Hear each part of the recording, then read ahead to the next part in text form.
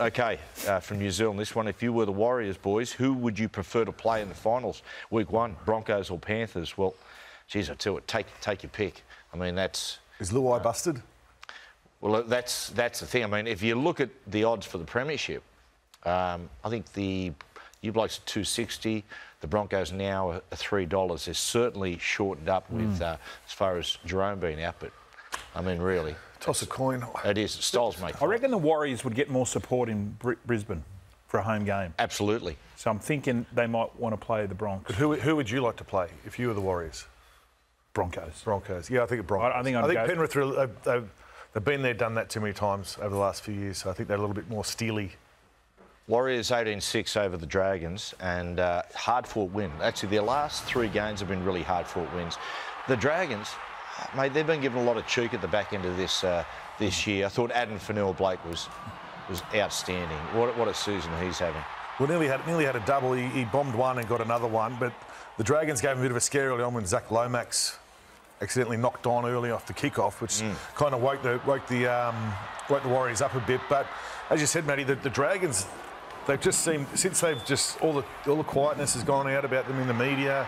They know they're not going to play semi-final footy. They're just playing better footy. But I think the Warriors aren't. They're not going backwards, but I thought they would have blown them out of the water. And the last couple of weeks, they've been a bit like that, where they've little things, yeah, a few little hiccups along the way. Still winning, so that's all that counts. Yeah, that's true. Luke Metcalf. I mean, this time of the year, you need luck to win the competition, right? And you've got to get a clear run. Luke Metcalf, he got a hamstring injury. He'll miss a few weeks, which is such a shame because he's been exceptional with Sean Johnson. Yeah. Well, they've got Tamari Martin. I think he's close to coming back too. But, yeah, Luke Metcalf has been outstanding for the that's a blow for the Warriors. Now, my Westpac Red Zone player of the round is that freakish try that almost was, which would have been an NRL record. I think it was something like, what was it, something like... 12 seconds or 9 seconds. This. And straight off the kickoff, unfortunately went to the bunker and it was ruled no try. Boo. So, Fletch, you know what I'm going to do here, don't you? Please tell me you're going to bag the bunker. You're not going back, are you? I swear. How far are you going back? This is my thing. Let me this think. is my go. I started it. Did you? This is my thing. Well, how's Pretty it sure I did it years ago, guys. Okay. Maybe not. Okay, let's go back and have some other quick tries.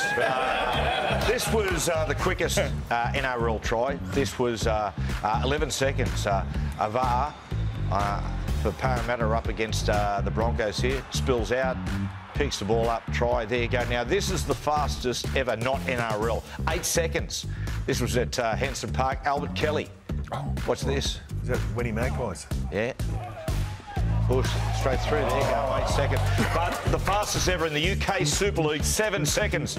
Ben Crux. What's this for Hull KR? Cruxy. What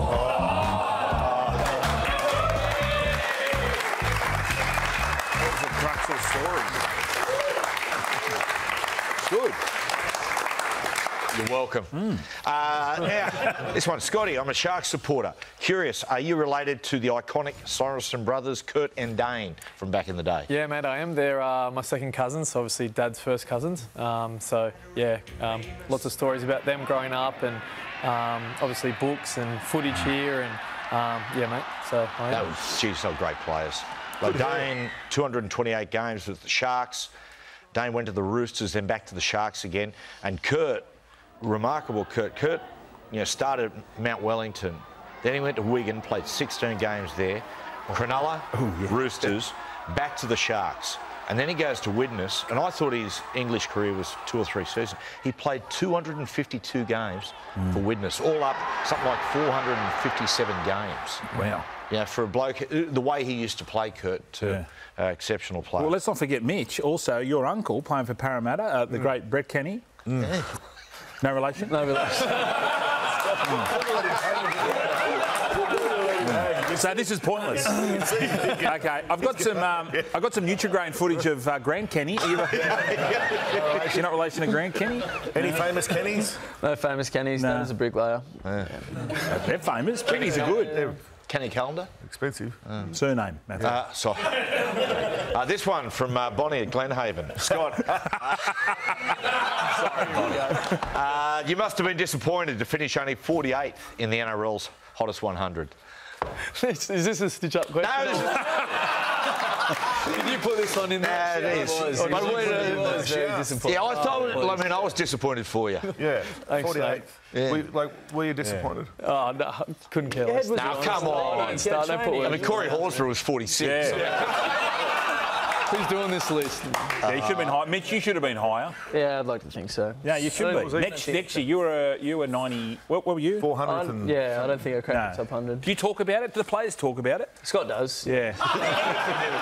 Do you look? Like, are you getting online, looking at, like, forums and stuff? Why not? Yeah, see who's in there and then... So feeding? Or you go to training, you can take the piss out of the boys and have a laugh about it. So. Who won it last year? I think, was it Sexy Eyes? Walsh? No, it was Nico. Oh, of course, Nico. Yeah, Nico's got everything. He's going He fit, has, mate. mate. Fit on top. You reckon? Yeah, you think He's getting fit on top. I'm going to say Reece will be number one next Sexy year. Eyes. Yeah. Okay. It'd be hard bloke to knock off Nico, though, on top of that. Yeah.